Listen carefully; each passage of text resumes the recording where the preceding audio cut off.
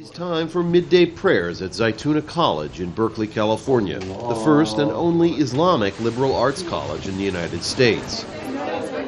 It's a fledgling institution with only 31 students, operating out of space rented from a Baptist seminary. It's spelled out the whole way. But, the school's mission is to join Islamic scholarship with the Western academic emphasis on free inquiry and developing critical intellectual capability.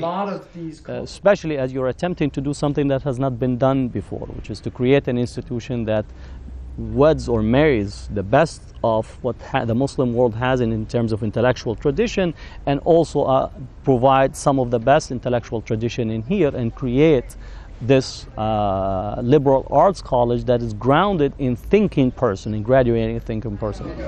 Zaytuna attracts some serious young people, like second-year student Adil Khan, who is studying Islamic law and theology. I've always yearned to study Islamic studies, so it seemed like a perfect opportunity, and I feel like it's a once-in-a-lifetime opportunity for, especially in America. You know, it's very hard to find this type of like unique, like dynamic curriculum.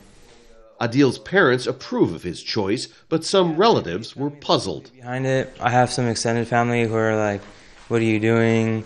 Or how are you gonna make money? And what, like, you should like become an engineer or something." And I'm just like, you know, there's something more than that, you know. Madiha Gohar from Sacramento, California, wanted to study Arabic, and she wanted to do it close to home. I didn't want to go to the Middle East or anywhere outside of the United States to learn Arabic. I wanted to stay here. She's a really close friend of mine. Aisha Darab was accepted at several prestigious U.S. universities, but chose Zaytuna.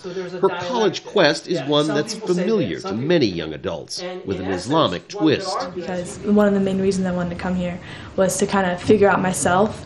And I always thought of that in a sense that, you know, if I figure out God, then I can, you know, find out who I am. And so I'm able to do that here, inshallah. Next year, Zaytuna will have a campus of its own, housed in this former boys' school high on a hill overlooking San Francisco Bay. Zaytuna hasn't yet been fully accredited as an institution of higher education, but the college hopes to achieve that goal, perhaps by the time its first graduating class of 10 students leaves campus in 2014. Rob Reynolds, Al Jazeera, Berkeley, California.